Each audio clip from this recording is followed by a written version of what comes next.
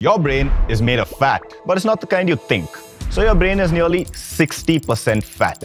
Now, you hear the word fat and you think that's something to avoid, right? And that might be true. But your brain, it requires a special kind of fat, omega-3 fatty acids. It's fuel, it's structure, it's what keeps you focused and locked in. These fatty acids help your brain to produce dopamine and serotonin, so you stay motivated and feel good. And it literally helps build the outer layer of your brain cells. This means that signals travel faster and you think with greater complexity and understanding. Now, here's the real problem. Your body cannot make omega-3s on its own.